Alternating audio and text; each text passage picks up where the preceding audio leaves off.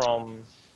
We are back. Welcome. Hello, this is CCB Fozzie, joined by Apotheny once again, here for our next match in the 12th Alliance tournament. This is the Unthinkables versus Feigned Disorder, and lots more drones on this field. We've got triple Eos, Neros, double carries, triple Vexor, triple Malediction from the Unthinkables. A good, strong kind of combination of damping with tank and damage. And why don't you tell us a little bit about the Feigned Disorder team, Apotheny? Feigned Disorder team just going all in with DPS. You've got an Eos, you've got the Neros Philology, you've got 3 Vexor Navies, 3 Vexors, a Crew for some lovely webs, and 3 Worms for even more drone DPS. Just both teams super high drone DPS setups, but with the Unthinkables team going for a little bit more support with the Maledictions and the carry. So it's been interesting to see how they go with the matches starting. There it goes. Right now, here we go. Let's Unthinkables team came in a lot closer to the beacon than the Feigned Disorder guys. Feigned Disorder came in all at max range of 50, while the Unthinkables spread out,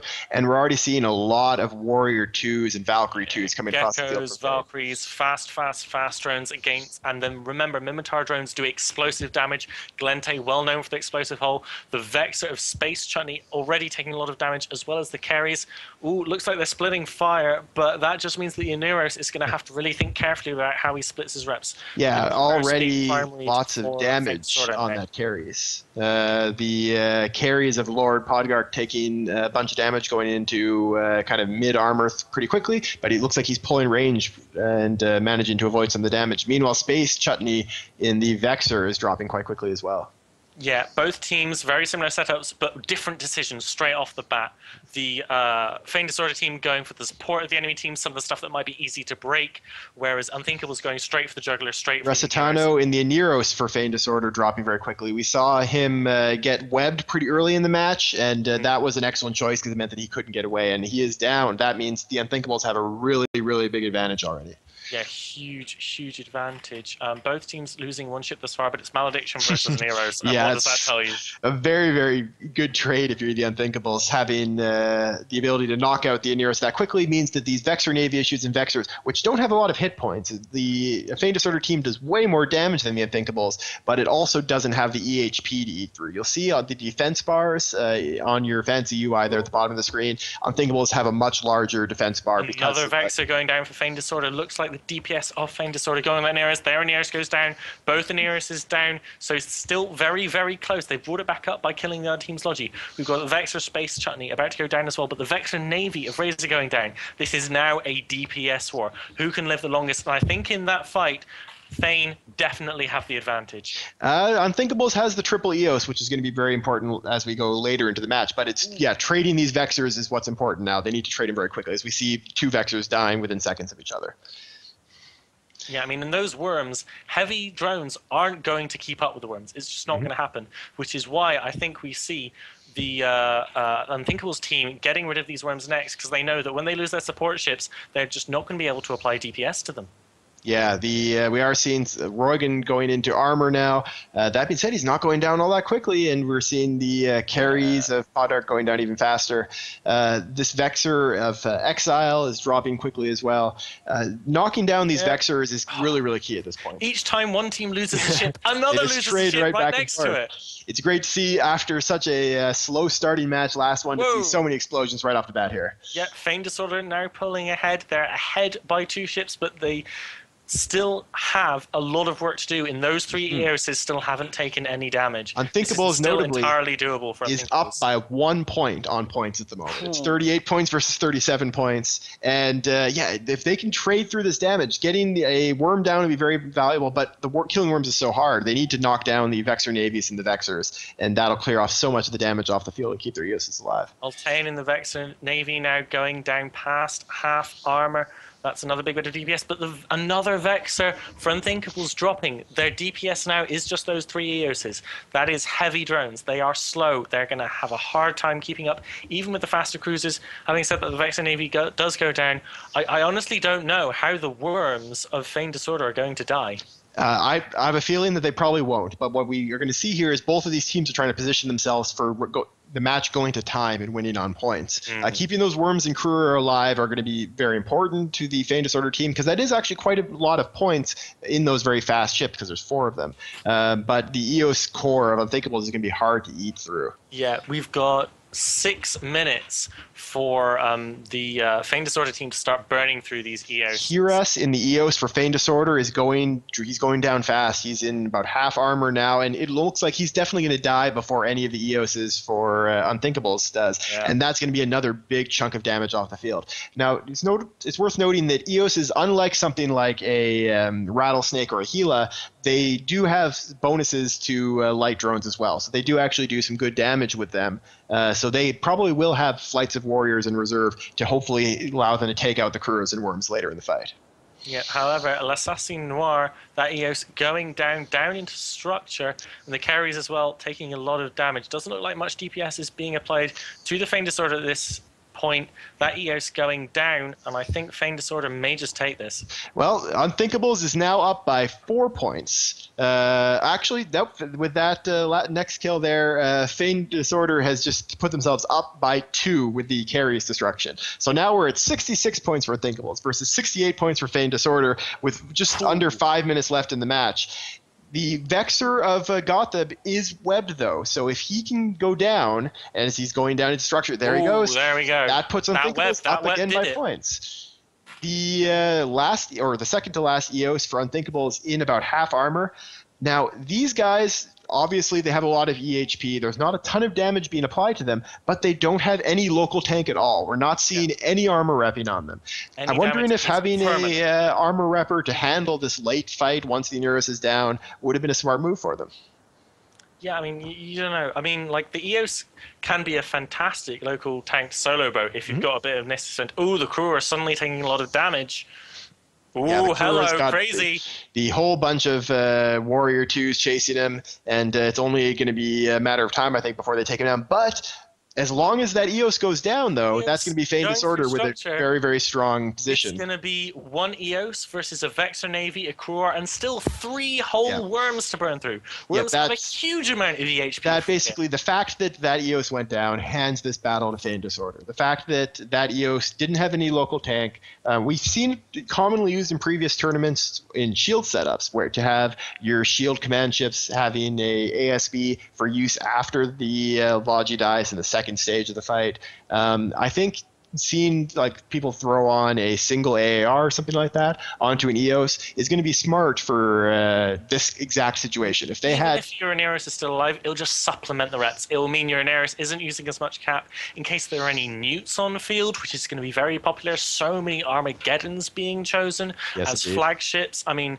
if it's got a local rep bonus, just chuck one on there. It's just a safe choice. Yeah, we're also, none of these EOSs appear to have any smart bombs, which would have been very helpful, although it obviously is hard to eat through the HP on worm drones. It still could have been helpful in the late fight. But that is, these EOSs are dropping quite quickly. It's now, we're not even going to go to time. The last EOS for the Unthinkables of Michaela is dropping into structure now, and that's going to be a very exciting victory for Feign Disorder. They lost their Neuros first. I expected that to be something that would put them on the back foot, but instead they went right for the other Neros and managed to get the advantage in that war of ships trading back and forth.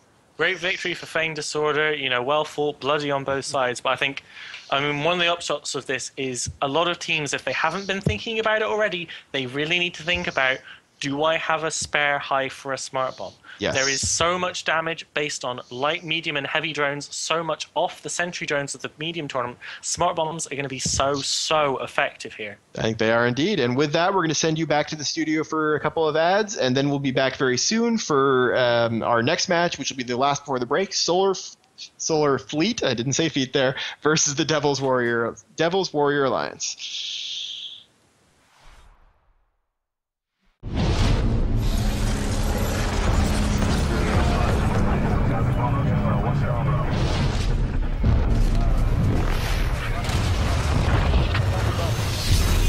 Waves Alliance.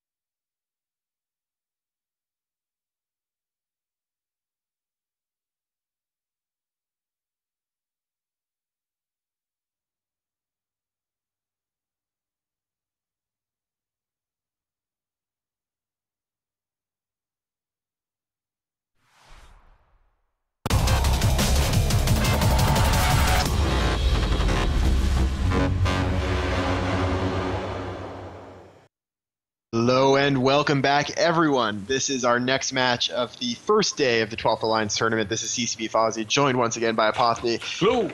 And this is Solar Fleet versus the Devil's Warrior Alliance. We have some pretty cool setups coming up here, lots of Gilas, but also a pretty strong Minmatar sub-theme, something we haven't seen as much of earlier in the day. The Devil's Warriors have brought in double Claymore, triple Gila, Scimitar, triple Worm, double Merlin Stiletto. And why don't you tell us a little bit about this under-shipped Solar Fleet team, Apothony? Well, the Solar Fleet team, they also have gone for the triple Gila. We've got 2 Vexor Navies, we've got a Simi for some Logi, we've got a Sleipnir potentially for some links, with Merlin, Kitsune, Algos as the smaller support. I mean, bringing 10 players is definitely a ballsy move. You know, you've got less guys to burn through the EHP of, but you do get to put more points into fewer ships. Yes, it's a ballsy move in that, like a polite way of saying it's a terrible move in almost all situations. It's I tried to be nice. Yeah. I tried. It's something that you generally don't want to do. There's a couple exceptions, but yeah, there's a lot of drones moving across this field very quickly. Looks like the drones are going straight for the Simi of Adrian, who is kiting off as best he can. Whoa, the Gila of Terex burning straight into the middle of the Solar team. Whoa, what are you doing, buddy?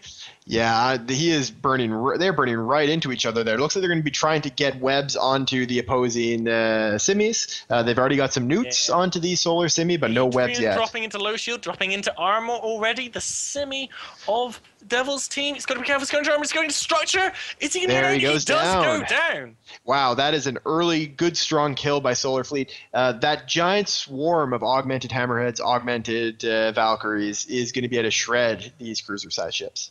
Yeah, whoa, and the Kitsune going down now for the Solar team as well, trading one ship for one ship, but a Simi for a Kitsune, I'll take that anyway. The Worm now of Avery taking a lot of damage as well. The Vexor Navy of Mac on the side of Solar taking a lot of damage. Another Gila on the time of Devil's Warrior Alliance. They're not focusing fire very much, but we are losing ships at a quick rate. It is madness. Ships flying everywhere, drones going from ship to ship to ship. Yeah, the Terex in... Oh, wow, that Gila just disappeared from Terex. That is another big loss for the Devil's Warriors. They've lost their Simi. They've already lost a big chunk of DPS. Meanwhile, only managed to kill a Kitsune. That's bad. And a Worm down, too. Honestly, wow, they are just dropping ships left, right. Vexor Navy now for Solar Fleet this time, but Solar Fleet is, at this point, definitely in the stronger position. Yeah. Looks like the Gilas are newt fit, doing terrible, terrible damage to the opposing team that's going so well, but a Gila goes down. They're now even on numbers. With 2 players down to start with, Solar have evened up the match, though they are now about to lose one of their Merlins. Yeah, they're in very bad position with all of these Gilas dropping so quickly. We've seen a lot of newts being applied to Apple's Appleton, awesome name, by the way, the Scimitar for Solar Fleet, but no damage going on to him, or not much damage. They really need to get him out of the fight. They needed Jack and the Gila down, back to even numbers again, but then the Vexor Navy of Esja also dropping down. Yeah, the Esja is going to go down, I think. He's in like low structure. There he goes. At this point, though, Solar Fleet in such a dominant position on damage. There's only the Claymores and Worms left to do much damage from Devil's Warriors. Exactly. We've got, what, 2 Claymores, 3 Worms, and the Stilly versus a Sleipnir Simi-Logi. Can never underestimate how good Logi is. 3 whole Gilas that haven't been touched, and an Algos. It looks like the Devil's team is now trying to punish the Simi, but do they have enough DPS to break it? I'm not convinced. A Worm goes down, that's even more DPS off the field. I think it's too little too late. I mean, the Gilas can do a lot of damage versus the Simi, as we saw from the Gila drones that shredded the Simi for Devil's Warriors. But the Claymores are going to be using heavy assault missiles, which don't have a great damage application against small targets like a Scimitar. Yeah, looks like the Simis holding reps absolutely fine. Devil's making a poor choice there. But I mean, really, what choice do you have at this stage? They just lost their final drone-based frigate. They've got the Stiletto and 2 Claymores. I mean, what can you do at this point? Oh, I definitely think that shooting the Scimitar is the correct choice. It's just that it was the correct choice also a couple of minutes ago and a couple of minutes before that. It's one of those things that at this point, their only hope is for that Scimitar to die very quickly, and then they can try to pick off some of these heals. Their heals obviously weren't very heavily tanked. They might have had some E-War in the mids, might not have been using all of it for tank, but it went down incredibly quickly. I was very surprised at how fast those heals disappeared. Right, that's only taking a lot of damage going to low shields, but we now have Mythindril taking down into half shield. Is he partially local tanks? Looks like he is. There's an ASB charge. He's going to hold on as best he can. Yeah. But 3 Gilas is a lot of DPS. He'll tank potentially until that ASB runs out. There's a very big local rep bonus on the Claymores, but once the ASB charges run out, it's only a matter of time. He's being neuted. He's getting all the damage from the heals applied to him. At this point, he's going to go down once he stops boosting. I can see the boosts have now stopped on him, and that means that it's only going to be a few seconds longer before he goes down. Yep, I think, Solar came in. We were a bit skeptical of their choice to come with 2 less pilots. But, it worked. Well done, Solar. Yes, great job to them. They're going to be moving on into the winner's bracket, while Devil's Warriors going to be facing elimination starting next weekend. And honestly, I think I underestimated the power of the Sleipnir. It's been for a very long time my favorite tournament ship, and I saw the small number of pilots and should have realized that even that can be overcome by the wonder of a Sleipnir. Yeah, it looks like it's going to be Solar versus Fane in the winner's bracket and Devils versus the Unthinkables in the loser's bracket. So one of these little cool tidbits that it's easy to miss in a battle like this, you can see it on your screen now. The Sleipnir for Solar Fleet is cap transferring to his Scimitar. Ooh, so that may have been what kept. So we saw newts applied to the Scimitar of Solar Fleet pretty early on. The Algos, Simis in armor. Are they going to get a semi kill? Too little, too late. They very well may get the kill, but they're not going to win the fight at this point. It's a nice morale build. Well, it doesn't even look like they're going to get that as the Claymore dropping into those shields. But we'll talk a little bit about this cap war. That Algos was probably fit with a lot of newts in the highs, potentially all newts. It's a pretty effective ship for that purpose, similar to the newt Tristans you see on TQ.